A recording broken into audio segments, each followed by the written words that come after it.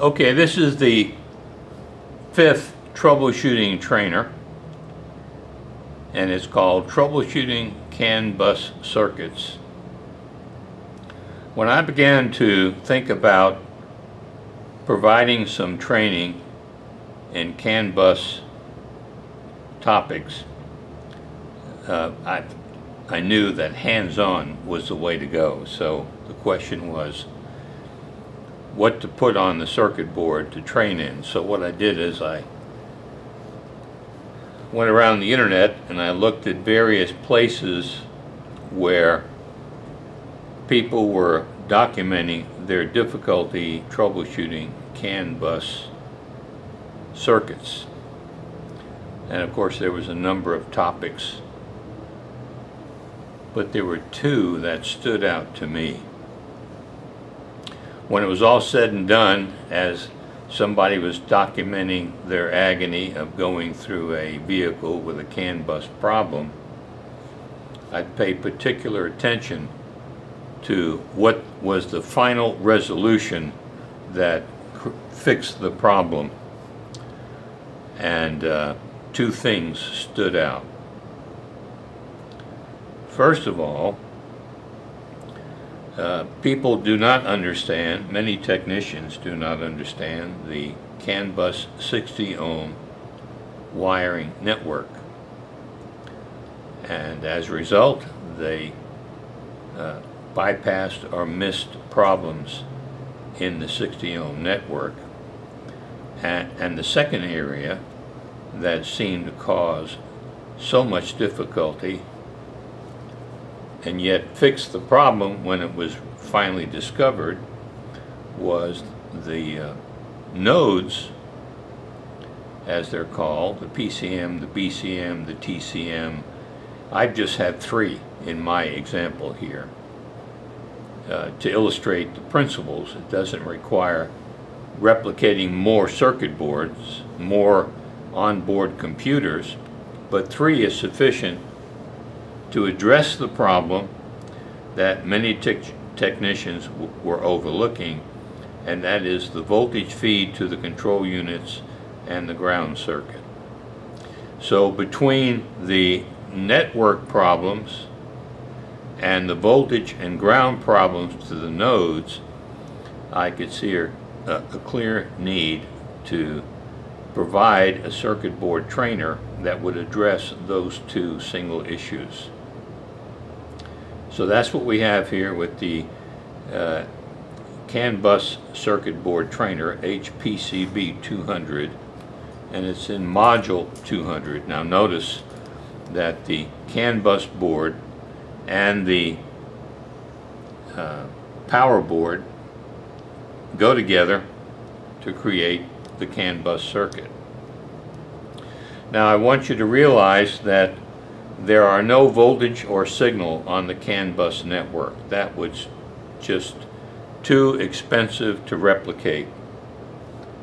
So we do not have the ability to measure voltage and signals on the CAN bus network. But what I do have the ability to do is measure the 60 ohms. So this is the workbook.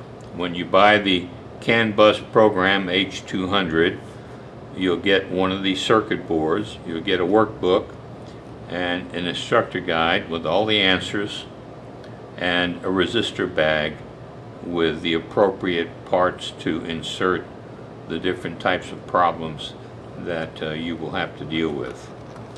Okay, so now let's take our ohm meter, and in this case, as you'll read in the workbook, we suggest that you measure the 60 ohm network using a digital ohm meter. Do not do it with an analog, and you'll read about the reasons for that in the workbook. But I'm going to take this digital ohm meter. Now this is, as you've noticed all through these videos, this is manually selectable. It's not auto-ranging.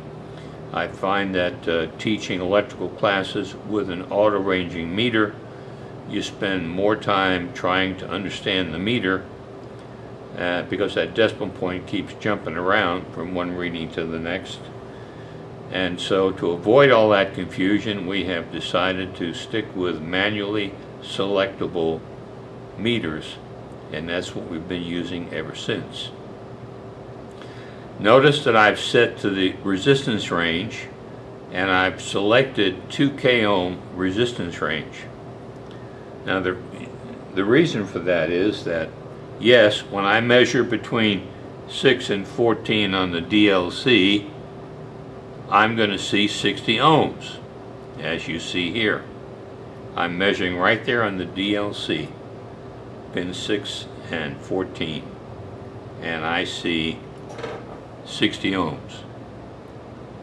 Now, why do I want to select the 2000 ohm range? Well, as you'll read about in the workbook, if you place your probes into a circuit and there's an open connection, in certain conditions you're going to read 240 ohms.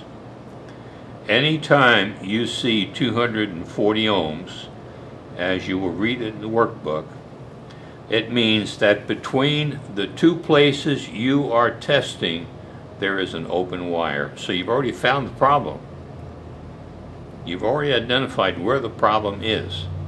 You just have to go to that wire and fix the break, and you'll be back to normal again. In some cases, and of course if I set my meter on 200 ohms, I can't see 240 ohms. So the meter would say open circuit, and that would mislead me as to what's going on. I need to see that 240 when it appears. So if I'm on the 2K ohm range and I measure pins 6 and 14, I'm going to see 60 ohms. I'm getting the job done. Now suppose one of the termination resistors is disconnected here, or say it's broken in the vehicle. When I go to pin 6 and 14, I see 120 ohms.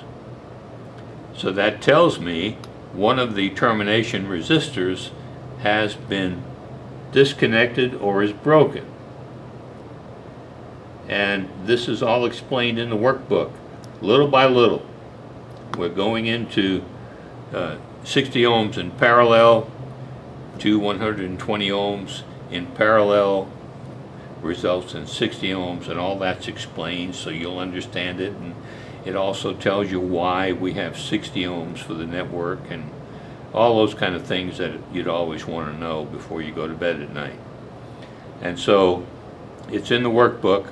I'm just showing you that I can measure at 6 and 14 and get 60 ohms. Now, something can go wrong in the network, and I will still see 60 ohms at 6 and 14. So you have to realize there are still things that could go wrong with this network, and you still see 60 ohms. So guess what? You go on the bottom side, and here are all the 0 ohm resistors. You pull out a 0 ohm resistor, and you create an open circuit in the network. And then from the top of the board, you take your ohm meter and you trace the circuit. And we show you how to do that. Now, it's so easy to do it on the circuit board because everything's right here. You don't have to lay down, get up under the dash and count pins on a connector. You go right to the pin and take the measurement so that you can learn the technique without a lot of hassle. In other words, each node will be connected to the main CAN bus network. And so if you have the CAN plus terminal on the PCM, that's a direct connection to pin 6. So you see 0 ohms. That tells you you've got a direct connection. Then on CAN minus on the PCM, that connects directly to pin 14, and you see 0 ohms. So you know the PCM is properly connected to the network. Now, I'm probing here pins in 6 and 14 on the DLC, and I'm seeing my 60 ohms. But what important to say is don't do this on the DLC on the car, because the pins in the DLC were not made for you to probe with the leads of your test leads. Pressing on those pins could deform them so that when you plug in your scan tool, you don't get a good connection and you start having additional problems that you shouldn't have to deal with. So what do you do then? Well, you buy one of these little plugs that extends the DLC, and you plug it into the car, and then at the other end of the cable is a connector, and you can probe your pins at that end and see your 60 ohm network and do your troubleshooting.